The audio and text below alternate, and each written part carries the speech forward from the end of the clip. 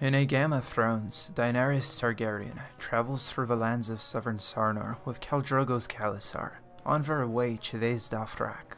This, in itself, is a simple detail, quickly mentioned and forgotten. What if I told you, however, that the grasslands the Dothraki were traveling through were actually the grown-over, ruined wastelands of many ancient civilizations that had roots in the Dawn Age, the world of ice and fire. A book written by Maester Atale of the Old Town Citadel compiled the histories of unknown worlds, and was gifted to Tommen of the House Baratheon, a Westerosi king who ruled over the Seven Kingdoms. Among other things, it contained a lengthy passage about the grasslands of Essos and the Kingdom of Sarnor. I will be using Maester Atale's writings as my main source, where the forests of Qohor and the great Essosi grasslands begin, made up of low hills, great blue lakes, and never-ending steppes. The grasslands stretch from the towering mountain range known as the Bones in the east to the forest of Qohor in the west. During the time period known as the Dawn Age, the first towns were built on the banks of the river Sarne, all along its length towards the Shivering Sea. At this time, the continent of Westeros was only inhabited by children of the forest and the giants. There are, sadly, no histories left from those ancient days, as the various kingdoms of the grass rose and fell before those first men started writing. The knowledge we have comes from the legends passed down over thousands of years, which almost certainly means that they are mostly inaccurate. There were the Fisher Queens, who lived in the lands which bordered the Silver Sea, a body of water that used to cover the heartlands of the grasslands, but has since drained away. Most maesters do believe that the Silver Sea once existed, but over the centuries it has shrunken so much that only 3 great lakes remain. These Fisher Queens made their home in a floating palace which traveled around the coast of the Silver Sea. Wise men, lords, and kings all sought the counsel of the Fisher Queens, searching for their floating palace. As civilizations rose and fell all around them, the Fisher Queens lived on. It was said that their domains were favored by the ancient gods. Some maesters think that the first men originated in the grasslands, long before they traveled west towards the Arm of Dorne. The Andals might have also come from the lands south of the Silver Sea. South of the ancient Silver Sea, not to be mistaken with the Shivering Sea north of Essos, ruled a race of savage hairy men, who rode into battle atop horned horses. These savages were larger than the stunted ebonies of the present day, but were close enough in appearance to have been their ancestors. The lost city of Liber was inhabited by acolytes of a spider goddess and a serpent god, who fought each other in an endless bloody war. To the east were mighty kingdoms, ruled by centaurs, creatures that were half man and half horse. Archmaester Hagedorn had a theory that the centaurs were actually mounted warriors, and that their neighbors hadn't tamed horses at the time. This theory is widely accepted at the Citadel, even thought they have been centaur skeletons displayed before. South of the centaurs rose the ancestors of Aquathi, ruling their vast city-states. In the northern forests and the shores of the Shivering Sea lived the secretive Woodstalkers, which many believed to be kin to the Children of the Forest. Among others, there were also the Sarnori, who carved out their kingdoms in the hills, the long-legged Gips who went into battle with wicker shields and lime-stiffened hair, the brown-skinned Zakora, who rode into battle on chariots. Their hair was pale, almost like the Valyrians, who would come into the world many thousands of years later. Of the many civilizations I have listed, nearly all are gone. Their cities lie below the dirt on which the grasslands now grow, their gods now rocks which some might still find faint signs that they were once carved. Of the Quafi city-states, only Quaff still stands, its wealth only a shadow of the past besides the guarded Jade Gates, which linked the Summer Sea with the Jade Sea. The ancestors of the Andals and the First Men remember their greatest conquerors, long before they laid eyes on Westeros. These conquerors were the Sarnori, and at their height, the men of Sarnor ruled all of the lands watered by the great river Sarne, and all the lands around the 3 great lakes, the last remnants of the ancient Silver Sea. The Sarnori called themselves the Tall Men, Tagas Fen, in their own language. They were tall, with black hair and black eyes, and their skin was brown, like the Zakari. They were warriors, sorcerers, and scholars, and they traced their lineage to the hero king called Hazor Ame, or Hazor the Amazing. Hazor was born from the last Fisher Queens. He married the daughters of the Saimiri, the Zakora, and the Gips, uniting the three civilizations under his rule. Hazoramai wore Cimmer armor, the Cimeri being first to work metal. His cloak was the pelt of a slain king of a savage hairy man, and he rode a chariot which his Akoran wife drove. The tall men, at their height, were a proud people, but due to their infighting, they were divided.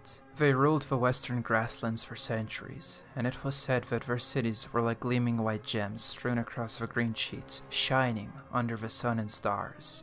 Their greatest city was Sarnath of the Tall Towers, home to the palace of the High King of Sarnor. His fabled palace had 1,000 rooms. The High King of Sarnor had rule over the lesser Sarnori kings by law, but most High Kings never used their power. In the far east stood Kasath, the city of caravans. Sathar was the waterfall city, lying between two branches of a Sarne. Gornoth was by the lake, a city of canals. Salash, by the silver shore, was the city of scholars. Its library was vast. Further downstream, which would take us northward, closer to the Shivering Sea, were the great cities of Rafilar, Hornoth, and Kiev. These three cities served as great ports for many traders. Mardosh was the city of soldiers, and Mardosh was unconquerable. The port cities of Saath and Sarys could be found on the shores of the Shivering Sea. The Kingdom of Sarnor was one of the greatest civilizations for nearly 2,000 years, and still, we don't have much information on it. What we do have comes from the Summer and Winter Annals, the records from Slaver's Bay, Horth, and the Free Cities. The traders of Sarnor traveled as far as Yiti, Valyria, and even further to Lang and Asai. The ships of Sarnor sailed the Shivering Sea to Ib, the Thousand Islands, and far Masavi. The kings of Sarnor made war against the empire of Old Giz, the Quaifi, and the nomadic horsemen of the eastern steppes. The Sarnori horsemen wore steel and spider silk, riding coal-black mares into battle. Their greatest warriors rode scythed battle chariots, pulled by teams of blood-red horses. The chariots were driven by wives and daughters and sisters, as the Sarnori went to war as an entire people. Stories of Sarnor were known in the Seven Kingdoms as well, for Lammas Longstrider included the Palace of 1,000 Rooms in his book, 9 Wonders Made by Man. In the present day, the Kingdom of Sarnor is mostly forgotten, and there are many maesters in the Citadel who know little of its history. Their towers are no more, their cities abandoned ruins, their fields long gone, and no longer populated. Only the Khalasars of the Dothraki travel these lands now, and the occasional caravans permitted by Khals to travel the Dothraki Sea in safety. These lands are known as the Great Desolation and the Haunted Lands. When Valyria was consumed by the Doom, the Dothraki horselords came from the east with fire and steel to conquer the western realms. For all the time the Sarnori stood, their kingdom's fall took less than 100 years. At this point, you might be interested in the Dothraki.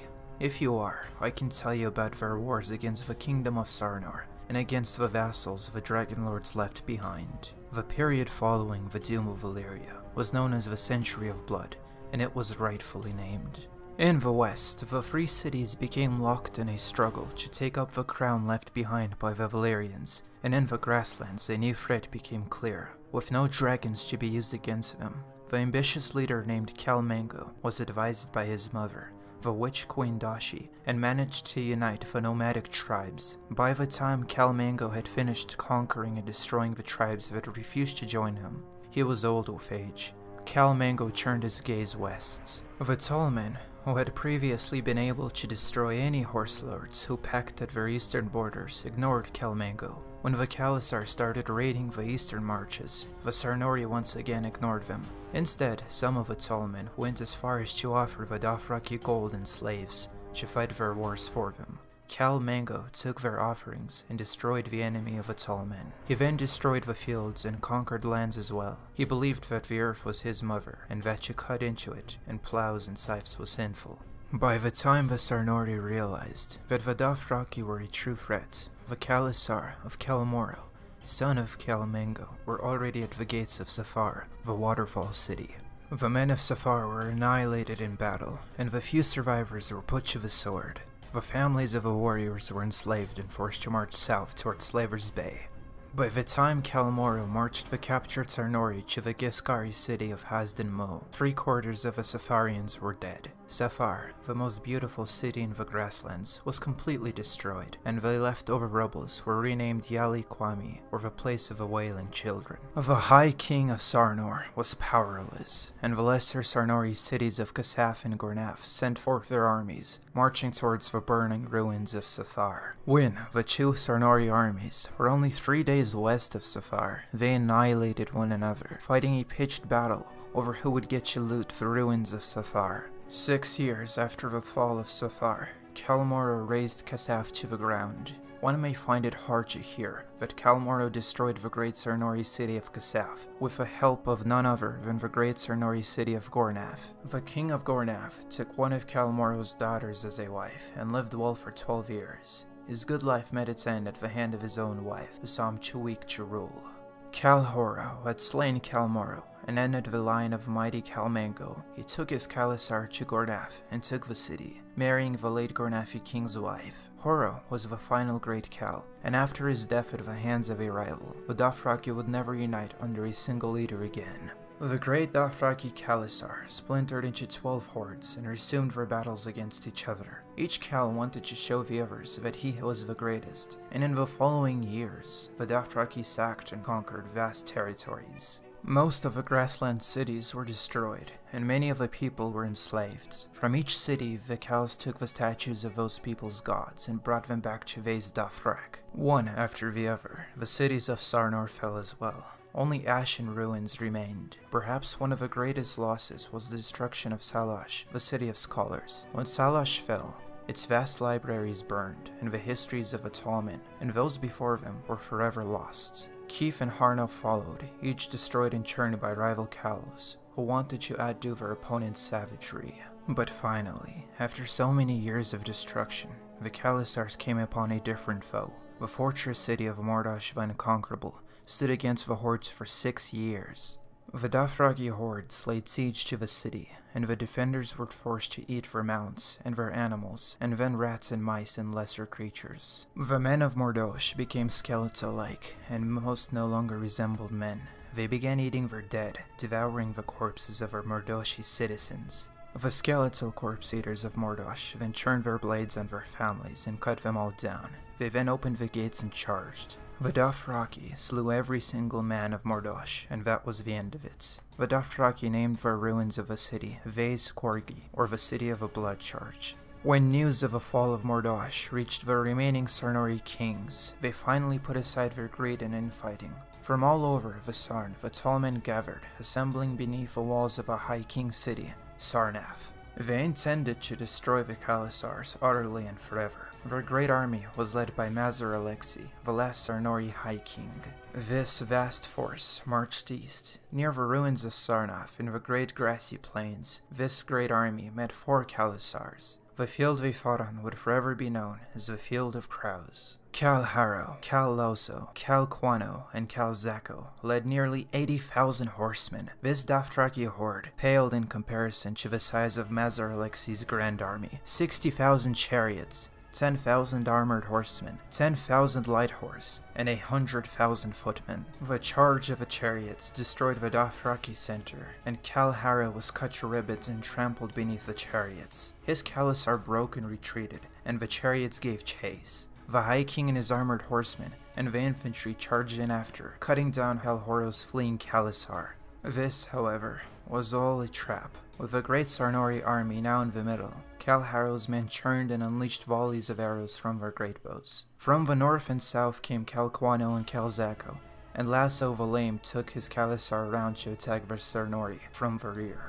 The tall men were completely surrounded. On that day, Maester Atale, the last Sarnori High King, and 6 lesser kings were slain, along with 100,000 men. Soon after this colossal battle, Lasso the Lame sacked Sarnath, putting the city to the torch and destroying the Palace of 1,000 Rooms. As Sarnath fell, the remaining cities of the grasslands fell as well. The century of blood was coming to an end, and so too the end was coming for the Kingdom of Sarnor. Sarys was the final Sarnori city to fall, destroyed by Khal Zako.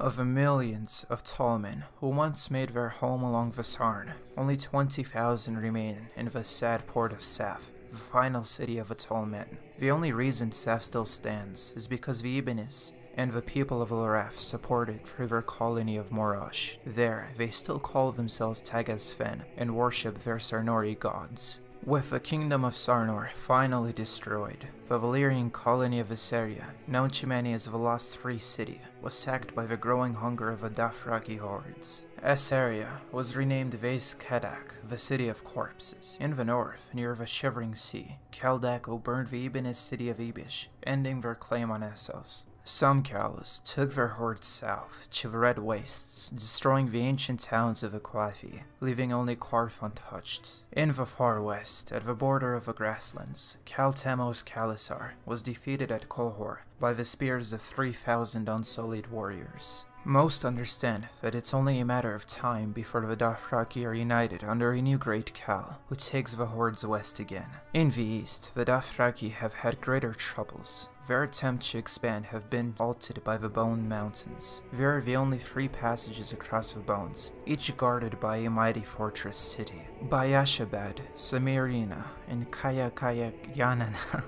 They are defended by powerful female pass guardians, descendants of the Kingdom of Harkoon, which used to stand in what is now the Great Sand Sea. Many Khalasars have met their end trying to conquer the passages. To this very day, no man farms the grasslands, or builds their home upon them, for they fear the mighty Khalasars. The Dothraki rule the Great Grass Sea, the great Khalasars fighting each other upon the endless fields. Sometimes, the Magisters and Triarchs of the 3 cities send great gifts to the Khals to remain in their good favor, or to steer them back when they wander too far west. The only permanent city of the Dothraki is Dothraki, ruled by the Doshkaleen. This city lies beneath the Mother of Mountains, a single, lonely peak. Widows of fallen Khals come to Dothraki to become crones. No bloodshed is allowed in the city, for it's a peaceful and holy place. The Dothraki don't buy or sell, but merchants that come from the free cities and from beyond the Bones do. Dothraki is the true gateway between east and west. The Horse Lords believed that one day, all Khalasars will unite at Dothraki, beneath the banner of a stallion who will mount the world and conquer all. That's just about everything I have for you today. I hope you guys enjoyed this video. If you did, leave a like to let me know. If you want to be notified whenever I upload a new video, click the subscribe button and the little notification bell. If you did not like this video, let me know in the comments what about it was bad so that I can try to improve in the future. Once again, thank you all for watching, and I hope to see you soon.